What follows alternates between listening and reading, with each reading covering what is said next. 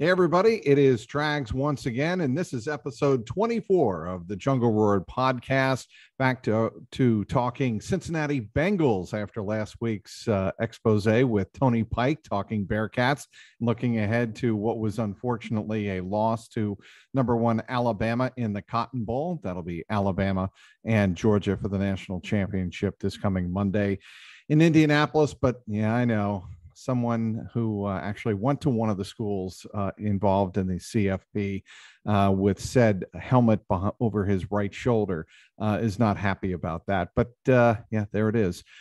That's James Rapien. He is from allbengals.com, does a great job covering the Bengals for SI.com. And James, welcome back to this podcast. The Bearcats didn't win, but the Cincinnati Bengals sure as hell did on Sunday. And I don't think it's hyperbole to say that was the best win in the history of Paul Brown Stadium. You? Let me think about that. They didn't clinch the 0-5 division in Paul Brown. Nope, that was in Detroit. Yep. So I remember that. They clinched the division in 2009 at Paul Brown against the Chiefs, I believe. Yes, but they did.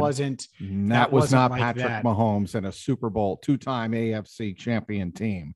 Yeah, it was 17-10, and that wasn't really. I'm trying to think. Am I missing one of these AJ Green, Andy Dalton games? It doesn't feel like so. It. So here's the game maybe that comes to mind is the Monday night win over Peyton Manning and the Broncos. Maybe that was a big game. That was a big win at the time in prime time. Yeah. And so that could be it, but this is certainly up there. And for me, the reason it might end up being the best is because that could be the game that people remember as the jumping off point of the Joe Burrow, Jamar Chase, this era of Bengals football, because a lot of it's going to get forgotten, right? But I remember exactly where I was when I watched the Bengals beat the hell out of the Detroit Lions in 2005 when they clinched at Ford Field, right? I remember where I was when they, in the 2009 season, when they beat the Steelers for the first time. It was like, oh my God, they went on the road and beat the Steelers. It was crazy. And so you have these moments that stand out. And I think that was one of them for sure, that 10 years from now, 15 years from now, if this era is as successful as it can be, everyone's going to say, remember where you were when they beat the Chiefs and came back from 3 14-point deficits? So, and the other win over the Chiefs, the 9-0 Chiefs back in 2003, that was a watershed game at Paul Brown Stadium. No question about that. The Bengals were 4-5 going into that. The Chiefs were, for sure. Everybody remembers, they were 9-0. So, okay, about that game, looking back on it and what you think James Rapien projects toward the postseason the most. Was it the defense? Was it the way they held Patrick Mahomes, Tyreek Hill, Travis Kelce and company to 3 second-half points? Or was it the play of Jamar Chase and Joe Burrow in the clutch? I think it's a fantastic argument. I want you to make a case one way or another. What do you think carries forward into the playoffs more? Joe Burrow. Joe Burrow. If they want to win a playoff game for the first time in my lifetime, the first time since January of 91, then they need Joe Burrow to play like he's playing. And that means not turning the ball over first and foremost, but the athleticism, the ability to go off script, the ability to make Honey Badger look honey lost. I mean, it was wild. How Joe Burrow played on Sunday against that Chiefs team down by 14 multiple times. So that's what they need. Now, I get it. The old adage, defense wins championships and all of those things. I actually think this defense can be beaten, and we've seen it at times this year. I'm not saying they're awful or anything or by any stretch, but when you're playing the quarterbacks that they're going to face in the postseason or the running games that they're going to face, and I'm saying Colts, Patriots, the coaches, you need Burrow to play at an extremely high level. And that might not mean 41 points or 34 points, but it means him playing better than the opposing quarterback, than the opposing offense. So what matters most, quarterback play, and what I think translates the most, Joe Burrow. And I'm not trying to jinx him. I think he's playing better than any quarterback in the NFL right now. That including Aaron Rodgers. all of them. He's better than all of them the past couple of weeks. The numbers bear it out, but the eye test, you know what great quarterback play looks like. You've been watching number 12 for a long, long time. Number 9 looks like number 12 out there with Rodgers' mobility. I mean, it's insane right now. So do you play him Sunday in Cleveland with the hope that you get the number 2 seed? Figuring too many things have to go right for them to get the number 1 seed. It could happen. The Bills win the East. Here's how it happens. Bills win the East. Chiefs lose on Saturday in Denver. The Titans lose Sunday in Houston, and the Bengals beat the Browns. Those 4 things. Okay. So here's what I would say. It's up for grabs here. It's up for a couple of reasons. One, Joe Burrow, we've seen him play without taking all the reps in practice. Okay. Give Brandon Allen more reps in practice this week. That's easy. Say, all right, guys, both be ready. Not hard to do. Very simple. I know Zach made it sound like it was rocket science. It's not. Both be ready, prepare. Then watch the Chiefs on Saturday night and make the call there. If the Chiefs lose, if Denver shocks the world, if Drew Lock gets Drew cocky and goes crazy on Patrick Mahomes, well then, all right, Joey B, let's go. Let's roll with it. And we're going to put you out there because we have a shot here at the 1 seed. Or the 2. I mean, the 2, as much and as the 2 matters. The 2 matters. Definitely matters. Go explain why. Well, a couple of reasons. One, you could mess around and get the Raiders. If the Raiders beat the Chargers, facing the Raiders in round 1 at Paul Brown Stadium, the Bengals would probably be 4.5 to 5 point favorites. They would be like pretty big, you know, and when you haven't won a playoff game in 30 plus years, that's a hell of a position to be in. And then 2, you get a second home playoff game. Yes. And so that part of it, you only got to go on the road once potentially. And who knows what happens. And the Chiefs got to come back to you if you play the Chiefs or whatever the case is. It matters. So I get it. I understand it. If Burrow's dinged up, you know, where he's 70% or something, well, then don't play him. But if he would play, if, you know, in his 90% and it's just a matter or 100% and he's just hurting and you have a shot at the 1 seed or the 2 seed and the Chiefs lose, I say at least put him out there, play, see how the game's going and go from there, especially without Baker Mayfield. This Browns team, I've seen them mail it in before. It's the only time Zach Taylor's beat the Browns was at the end of the 2019 season. And I was at that game. I was covering it for Cleveland when I was still in Cleveland. And Odell Beckham Jr., Jarvis Landry, Baker, they mailed that in. And the Bengals beat them. I could see that happening again at this time at First Energy Stadium. Okay, I'll tell you what this weekend, James Rapien of allbengals.com, they had better put freaking 8 men, 9 men in the box the whole game, right? There is no way you let Nick Chubb run for whatever he ran for the last time, 165 yards and that 70-yard houser that he had for the touchdown. You can't let that happen. And I think if they do that, they should beat the Browns. And the thing is if Burrow plays, you can do run game, quick game, where you protect him some. Because I think game script wise, you can kind of control it a bit more. Because I agree with you. You take away Chubb, but they don't have any downfield threats. And I get it. There was a lot of motivation there, and the Bengals turned the ball over and stuff. They're not playing that brand of football. Like I think they're going to have a shot if Brandon Allen plays. I really do. But assuming it is Burrow, I agree with you. You just take away Chubb, make Case Keenum beat you.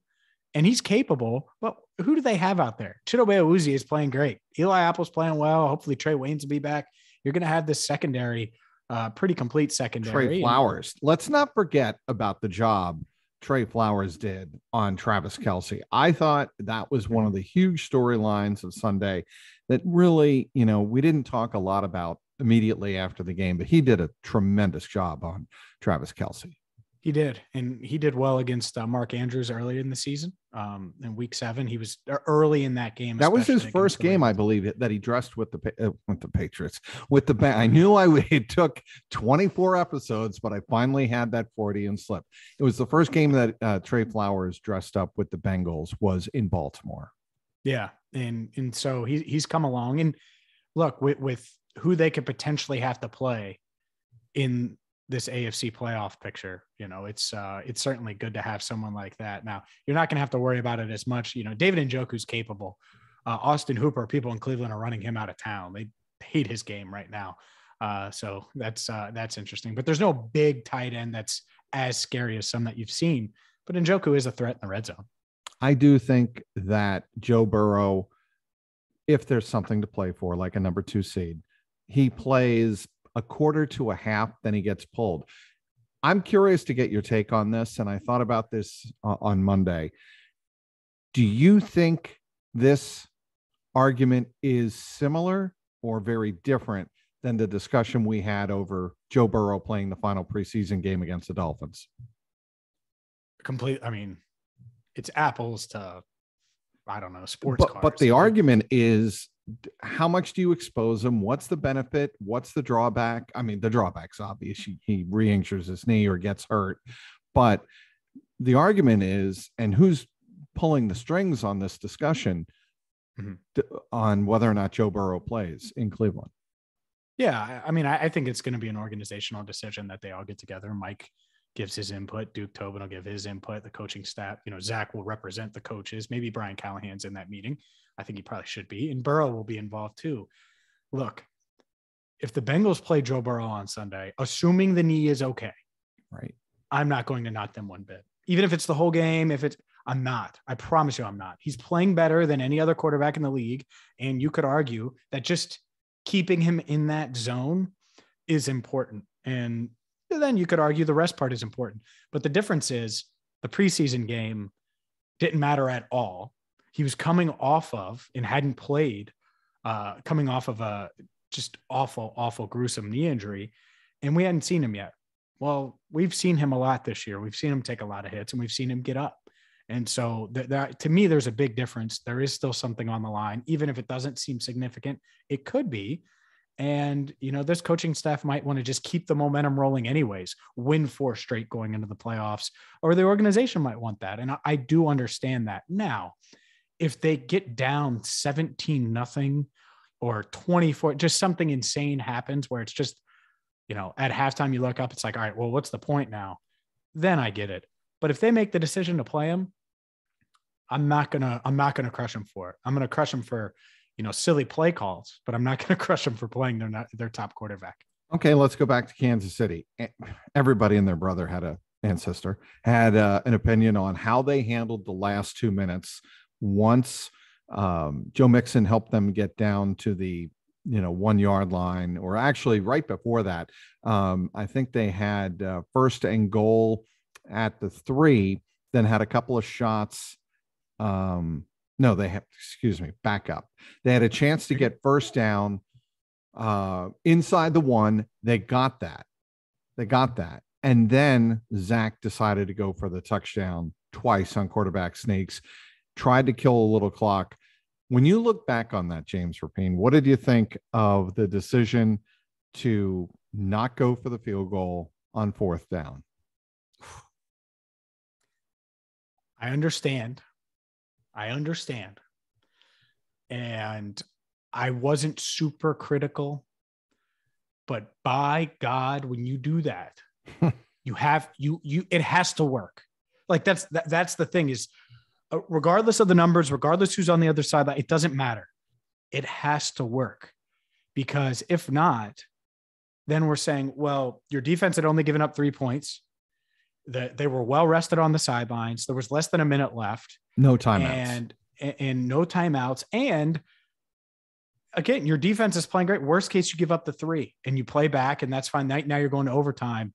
And at the same time, with the way Burrow's playing, I understand trusting the quarterback. I'm not going to get in the way of that. But I think that the calls in general, this quarterback sneak, then you run the duo run play to Mixon. And then it's like, all right, this is it. And it's like this drop back. Joe finds someone. And I get it with the Boyd hit, So did you you go back and look at that replay, James? I am Mixon not. Got in. What's that? I think Mixon got in, if that's what you're asking. No. Oh, do you think it was a sure thing Boyd gets that touchdown if he doesn't get hit? because, we spoke to Tyler Boyd on the Monday Zoom call, and he was convinced, if I don't get hung up there, I'm catching that ball. That's an easy touchdown. And I wasn't as confident. Your thoughts?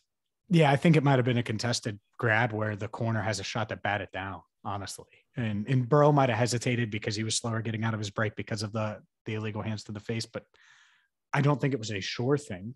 Do I trust Boyd in those situations? Absolutely. Right. But man, it's just that's the thing. And that's the thing with this line. They don't get push up the gut. And so quarterback sneaks haven't worked all year. These run plays haven't worked all year. In these short yardage situations, they've just struggled in. And that's the part of it. Like, I don't know about you, but I was like, man, are they going to score? I was less worried about the time, honestly, and more thinking like, are they even going to get in? And I was concerned after Mixon's run. I'm like, oh shit, they're not going to get into the end zone. And we're looking at overtime or even worse. I knew when Mixon ran the ball and they came out onto the field, they were like, okay, we know we need a touchdown because Mahomes is going to march the ball down the field. They had, even though their defense had held them to 3 points, they had no confidence in the ability to handle Mahomes creating on his own. None, zero.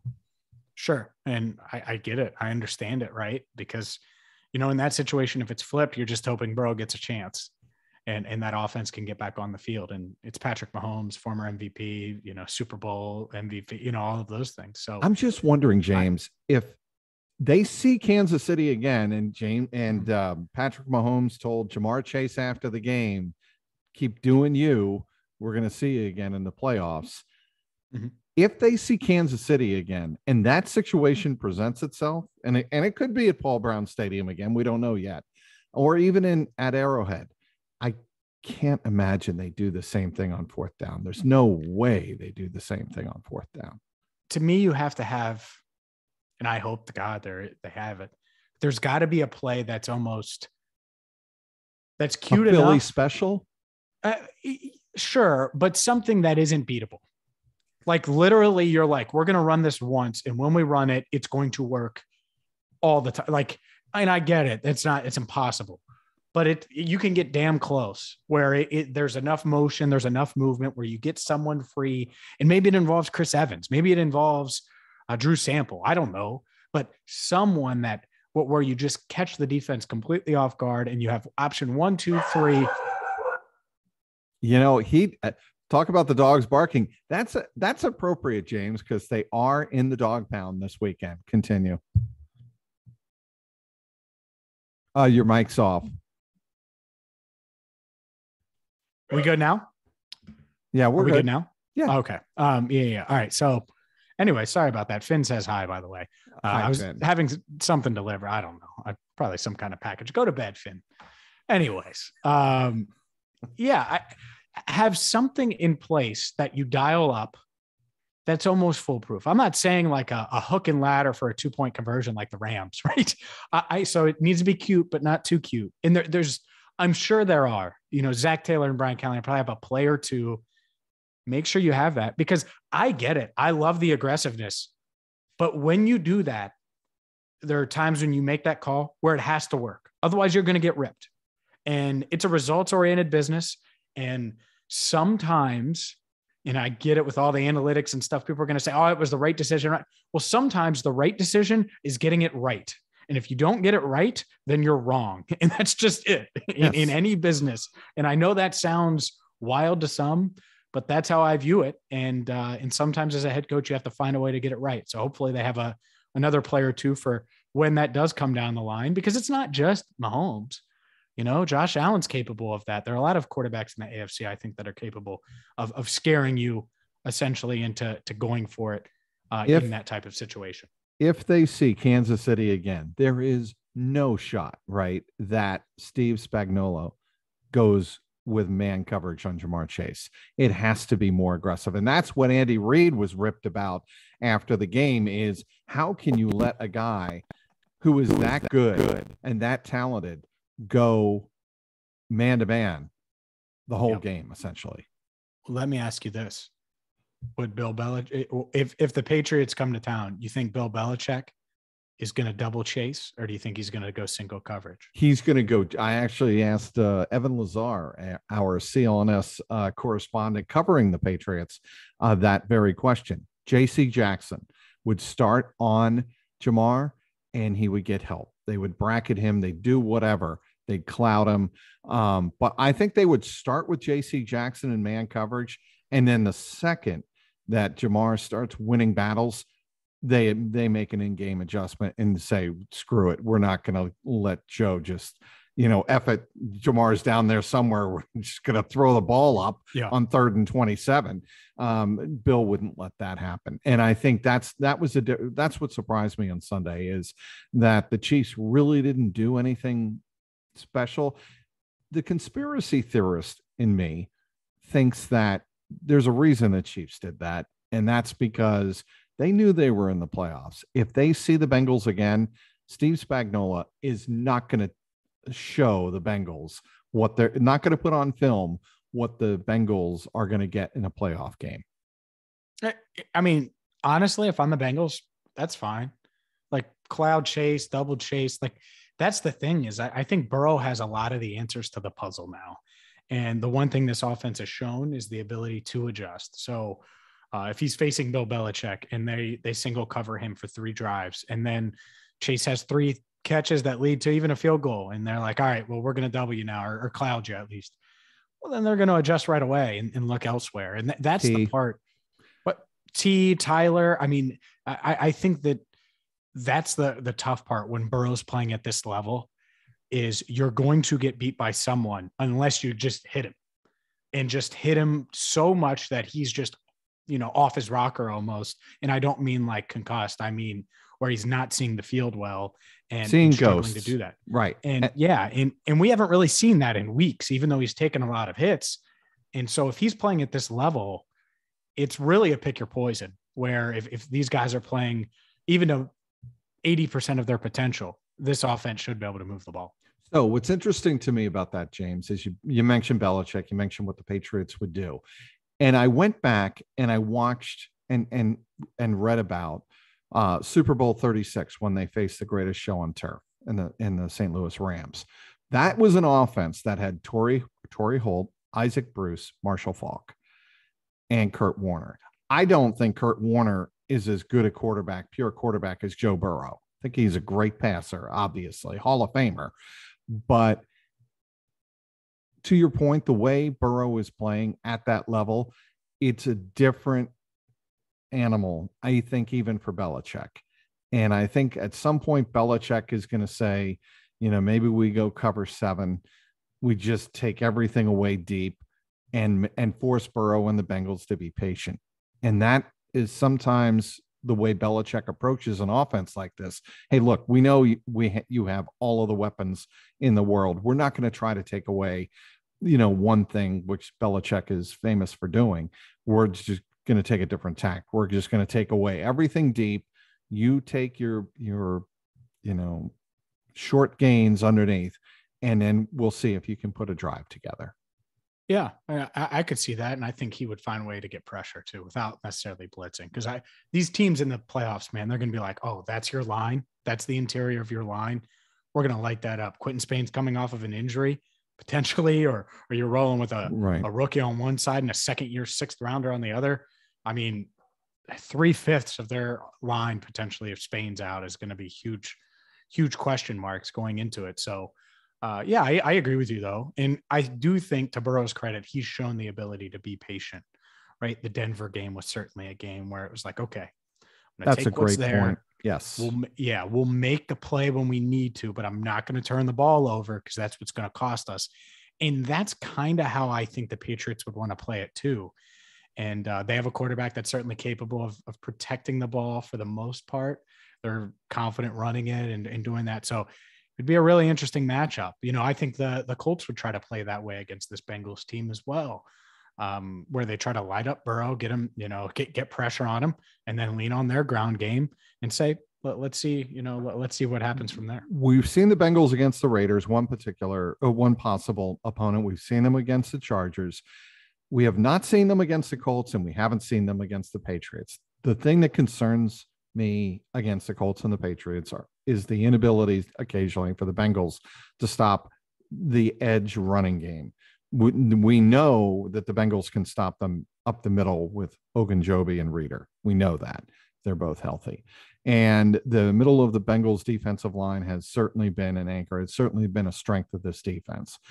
But when you're talking about Jonathan Taylor, or you're talking about Damian Harris and Ramondre Stevenson for the Patriots, that concerns me. And I don't know if the Bengals in a game like that have the wherewithal to stop the run. Yeah, I mean, it would be one. It's great that Logan Wilson was able to return, and you would need 55 and 57 Wilson and Pratt to have really good games in that situation, because Trey Hendrickson, as good as he is, he's not great in the run game. And I would run at him. I would run at that side. I would try to push it that way. No doubt. You don't want to run up the middle. You want to run over there and see what you can do on that. On the flip side of that, the Bengals do have Hubbard on the one side. So if it's, just Wilson and Pratt just finding a way to plug up that, the left side, then I think that's, they're capable of doing that, at least to a degree.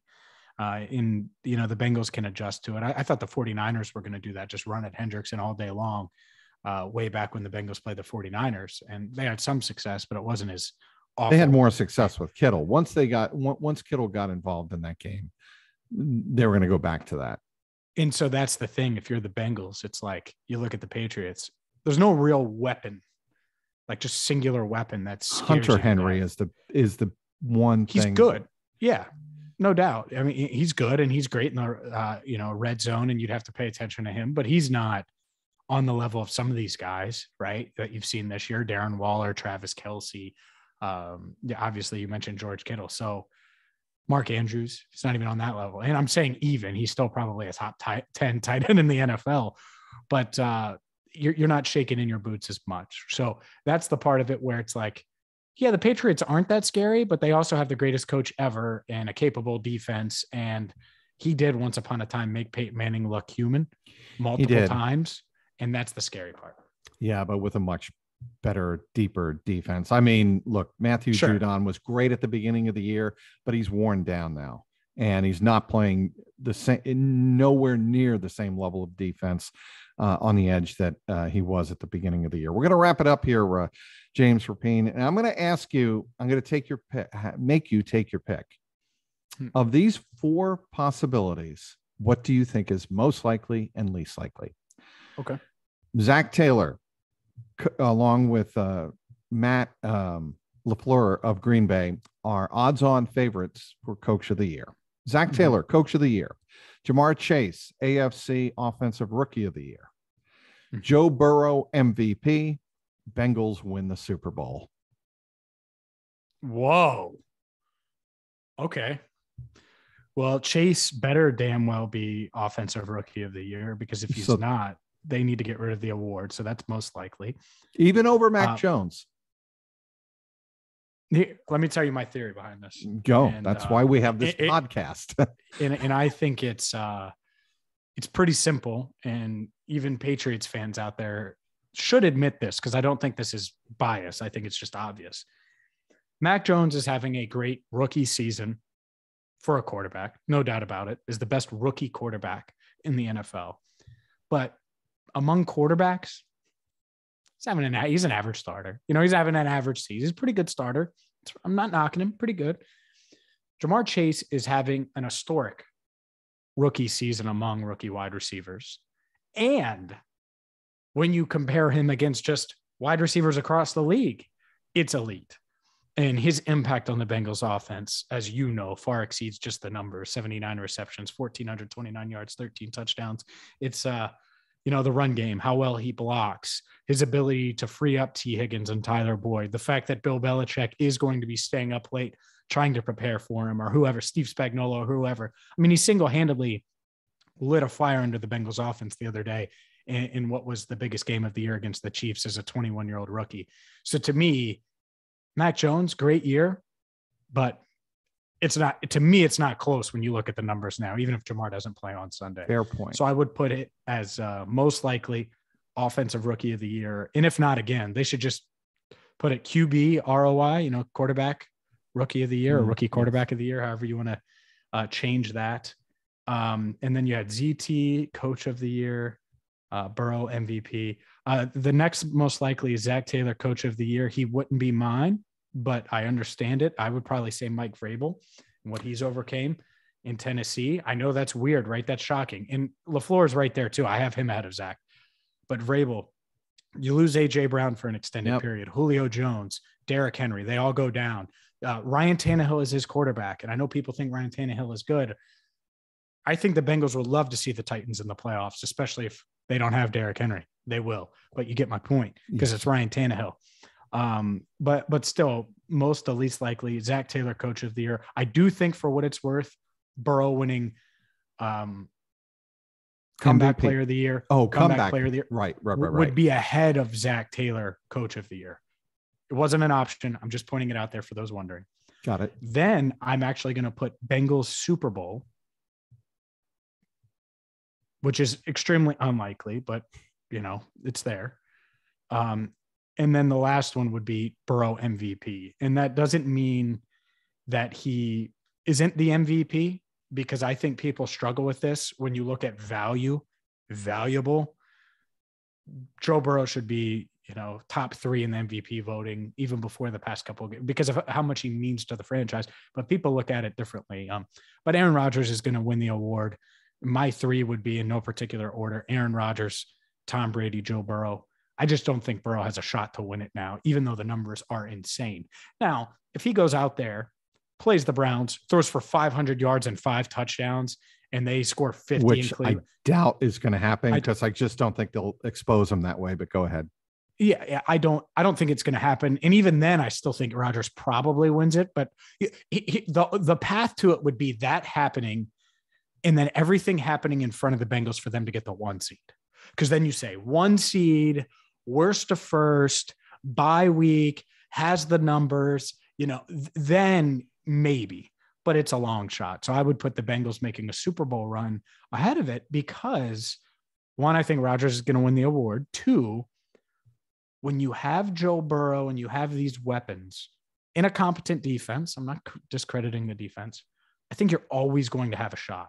Are they going to be able to string together the 3 wins required to get there? I don't know about that. I think it's unlikely, but I do think that there is a chance. So I would put that ahead of Burrow winning the MVP, because I think it's too little too late.